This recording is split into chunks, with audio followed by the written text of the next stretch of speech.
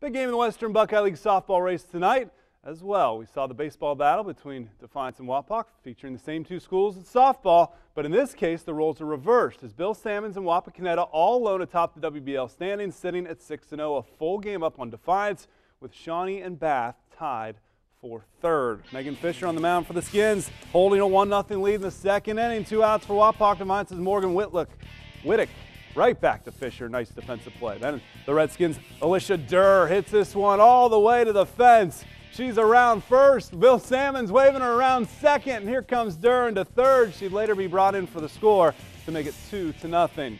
Then Fisher at the plate, helping herself, gets it through the defense. Down the line, Savannah Owen come on down. 3-0 Redskins.